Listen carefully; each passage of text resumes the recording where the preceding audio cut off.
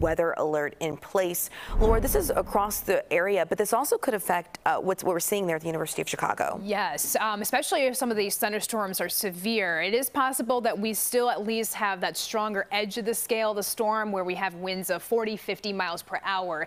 We need 60 miles per hour to trigger a severe thunderstorm warning. I've been watching this line of storms approach the area, slowly weakening as expected, but we still may have at least a couple of intense thunderstorms. Between 7 a.m. and 11 o'clock, downpours, a thunder, a brief break, and then some more thunderstorms here this afternoon between 1 and 5 o'clock. And some of those thunderstorms could turn severe with all threats here: large hail, damaging wind, and an isolated tornado risk. These three risks right here is going to be tagged with the afternoon round. This morning's round, the biggest contender is going to be the high winds. I've been seeing some winds of 50 miles per hour with this line of thunderstorms, and moving off toward the east. We're still not quite to the Chicago area just yet, but closing in on LaSalle County. Out ahead of that, a couple of downpours, but that main line of thunderstorms still well off toward the west. In fact, for Chicago, over 107 miles still to go. So I still think that we've got a couple of hours before we see those storms in our area.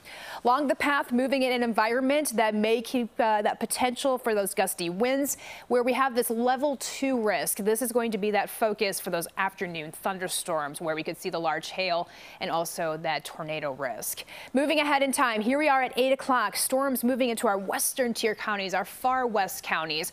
And then by the 9 o'clock hour, toward Aurora, Kane County, toward Kankakee, Joliet, Chicago, not quite in our area yet, but by 9, 10 o'clock, that's when I do expect those thunderstorms in the area. Moving out of here by 11, then a brief window for a break to reset, adjust, and then several more thunderstorms break out for the afternoon.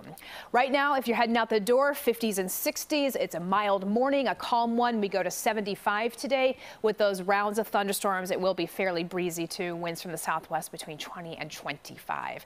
Some more thunderstorms in the forecast for tomorrow, especially late, a high near 80 degrees, and then a big drop in temps. We go to the 50s for highs on Thursday.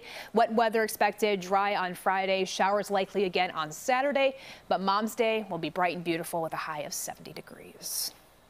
6:24.